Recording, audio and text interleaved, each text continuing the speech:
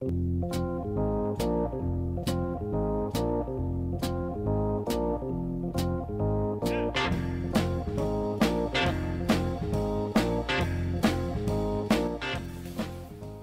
going, everybody? Welcome back to Knolltop Farms. My name is Chuck. Today's video is about the repair of a Jacobs Super Ball bearing chuck. It's a 16N, which has a capacity from 1/8 to 3/4 inch, and the repair we're going to be making is to its mounting socket. The mounting socket got a little chowdered up in its previous life, and so we're going to go ahead and try and make a repair. Why don't we go ahead and head on over to the bench, and we'll take a look at what we're going to do and how we're going to do it. And I'm going to bring this in as close as I can without losing focus. This little short lens has a very limited focal capacity, if that's even a term. Anyways, I'm sure you can see the damage. It's pretty bad. Normally I wouldn't try and fix something like this, but these Super Ball bearing chucks are no longer made in the USA, and this is a US one, and it works very well as far as the operation is concerned. The jaws are a little worn, but they're not terrible.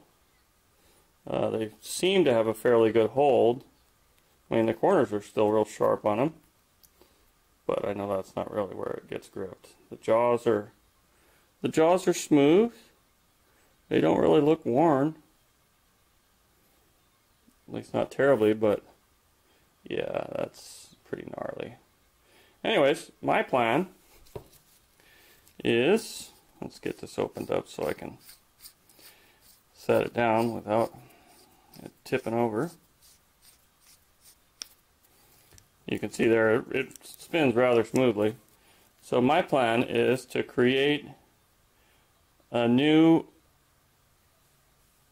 I'm not going to weld it. Basically, I'm going to turn this down, put her in there, and then turn the new taper concentric to not the chuck body, not the chuck itself, but I'm going to put a pin in here and then chuck it up on that pin. And so with the pin running concentric in the forejaw, it should run true if I turn the taper while it's on here. So that is the plan, and I'm going to be using this for my lathe. I believe this would be overkill for my drill press. I already have a chuck that goes up to 5/8, and that's got a 1/2 horsepower motor, so I don't think I'm going to put this on here. And my drill press doesn't have a Morse taper. It has a Jacobs number 6 stub adapter, and I don't really want to permanently put this chuck on there, although that is a possibility. But I don't think I'm going to do that. I'm going to try this first. So, yeah, the reason I'm doing that is because the hole is, I'm going to have to clean this out in order to get that my shaft to go in there, to seat in there properly. It's got a bunch of chowder in there, and then once I start ripping up what's left of the little bit of Jacobs taper that's in there, it's not going to matter. It's not like I'm going to benefit anything by putting another stub adapter in there. So if it doesn't work, it's not like I lose anything. Right? Right. So anyways, I guess we'll get started by cleaning out the back end of this chuck, and I am going to chuck this up in the lathe on the body for now. Maybe. I don't know. I'm not sure I want to put all that strain on the chuck jaws that's not necessary. You know, when I turn down this taper, I'm going to be taking really small cuts, and it should be a a relatively low pressure operation, but cleaning this stuff out is basically it's an unknown. It's hardened material, and things can catch. You just never know what's going to happen.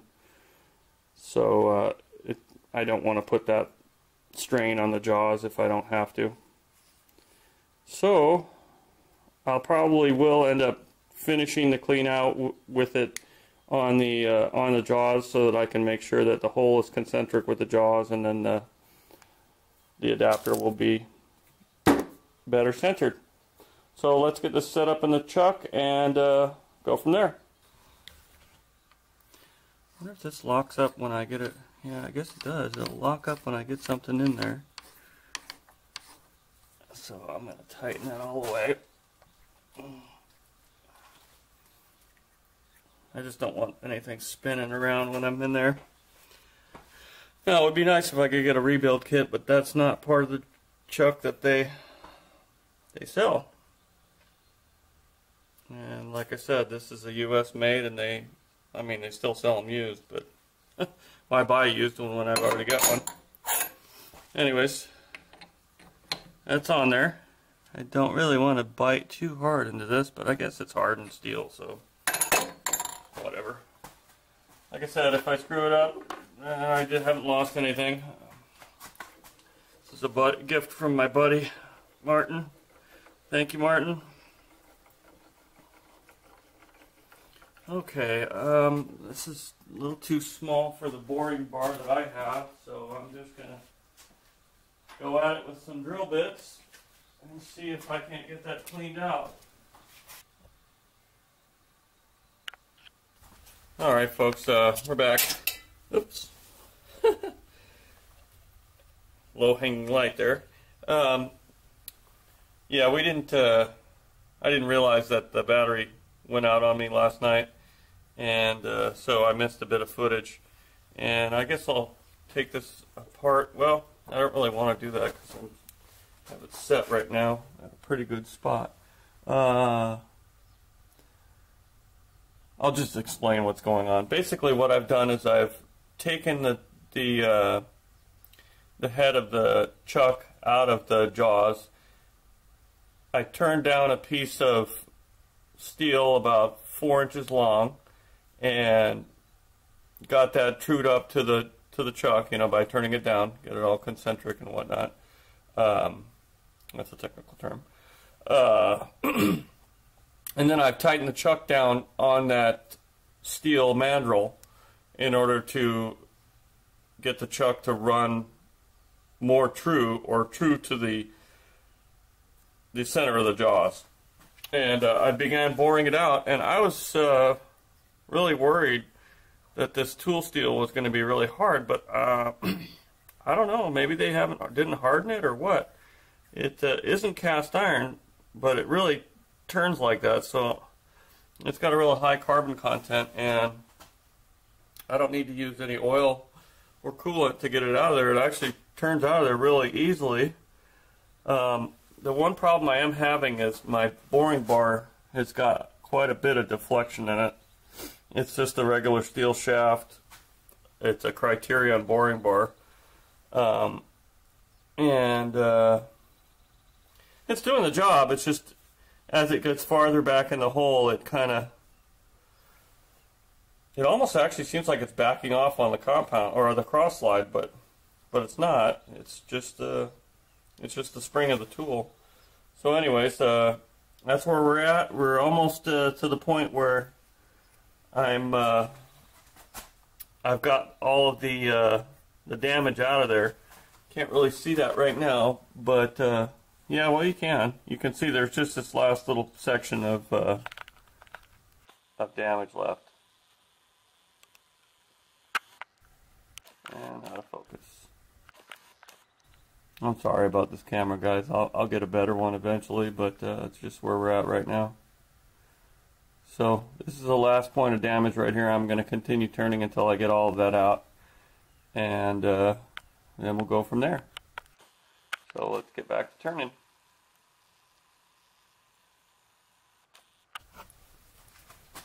At first I got to oil up my machine. Well, maybe not. All the reservoirs are still full. I'll do the carriage. Yeah, these are still full. I don't need to pressurize those. Carriage in the waist, and I'll be ready to go.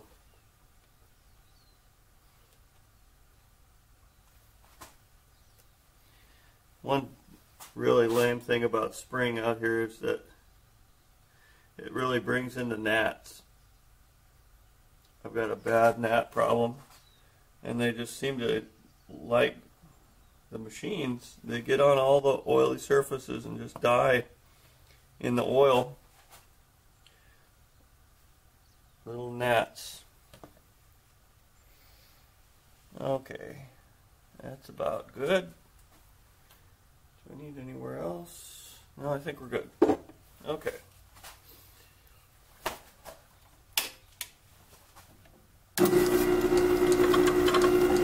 You can see there still is a little bit of run out on the outer body, and even in the hole itself, but it's a lot less than it was when I was holding the drill chuck by the head itself. You can actually see there is no run out in the front of it, so I don't really know how to eliminate that. It's less, and so less is better.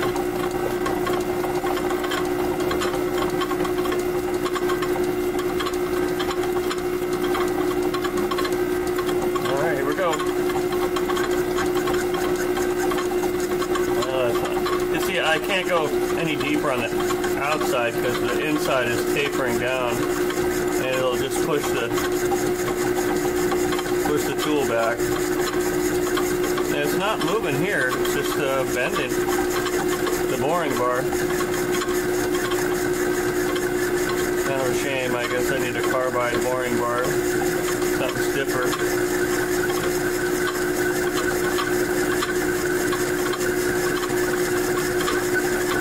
Taking it slow because I can't really see what's going on in there very well.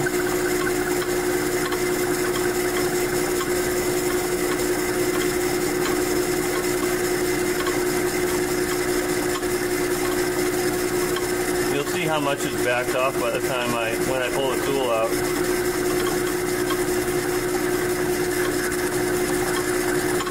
Okay, we're approaching the bottom of the hole. You hear it change tone.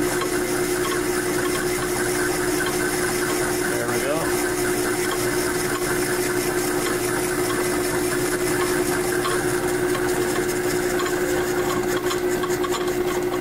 It's still right at the edge where I started, but the hole itself is tapered. So that's just the pushback I'm getting. I continue to make passes until I get to the point where I want. So anyways, I'm not going to bore you with that. I will bring you back when we get to the point where I'm done turning here. Okay, quick change, and I'm not talking about my tool post. Just a quick change of plans. I've moved the chuck body all the way up into the jaws of the 3-jaw, and I want to do that until at least I get the damage out of the body. Because what's happening with with it having a bit of run out and also interrupted cut, it's really almost just it's exaggerating it. So in order to eliminate that, I'm bringing it closer in and just tightening up the whole affair. And we're still getting a lot of deflection in the boring bar, and I'll show you that here. But I just wanted to bring you guys back before I got finished, and wanted to show you that I moved this in until such time that I get it where I'm going to bring it back out, center it on that mandrel, and then make a finish pass in this bore until, to get them to run concentric, theoretically.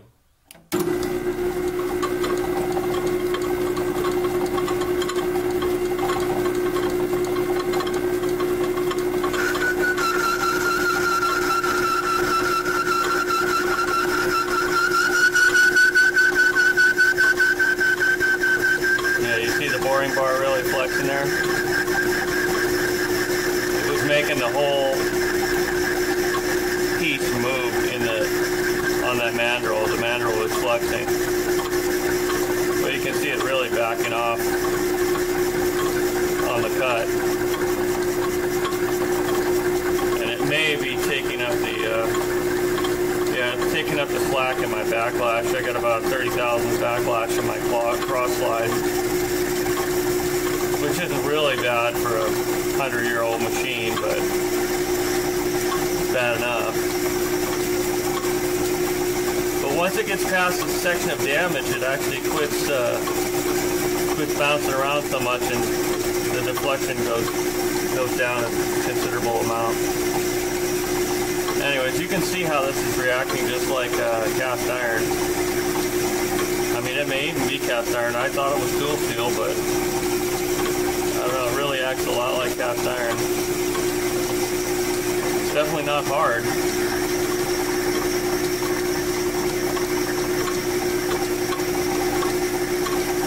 So we'll bring it back. Okay, well, I got most of the taper out. It was tapering from, you know, the front to the back about 50 thousandths, and I've got it down to, I don't know, a whisker. Now I'm going to pull it back out and set it up on the mandrel.